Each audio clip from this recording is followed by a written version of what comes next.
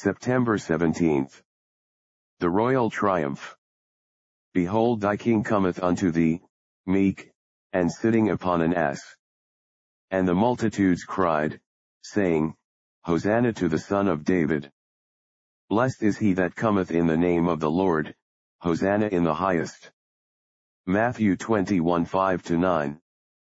The King of glory approached the holy city, seated not on the richly draped war horse, or followed by a glittering band of soldiers, but riding on a lowly ass, and attended by a vast crowd of rustic pilgrims. He was welcomed, not by the governor Pilate, or Caiaphas the high priest, but by the children, the poorer folk, the blind and the lame whom he had healed. His lodging place was the bare ground on the Mount of Olives, and on one occasion, at least, he was hungry enough to seek fruit from the fig leaf. Yet there was a mystic power about him before which the rabble, that filled the courts of the temple with noise and filth, were driven forth, and which the chief priests and scribes had to acknowledge when they challenged him as to his authority. His authority was that of truth and purity and God.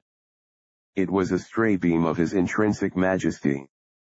One who knew him intimately said, We beheld his glory, as of the only begotten of the Father, full of grace and truth. Soul of man, to thee, also, thy King cometh.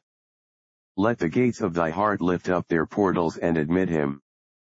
At first you may dread the revolution which his coming suggests, but be quick to give to Emmanuel, the Prince, all the keys of man's soul. Enthrone him in thine heart. He is the King and heir, and he will make thee a joint heir with himself. Let the kingdom of your life become the kingdom of God and of his Christ. Let every thought be brought into subjection to him. But if, on the other hand, you are content to build the house of life apart from him, be very sure that you are rejecting the one chief cornerstone, which can alone give the necessary stability and beauty to its structure. To forfeit that will involve the absolute destruction of the edifice on which your whole life energy may have been expended. Prayer. But chiefest in our cleansed breast. Eternal, bid thy spirit rest. And make our secret soul to be a temple pure and worthy thee. Hosanna in the highest. Amen.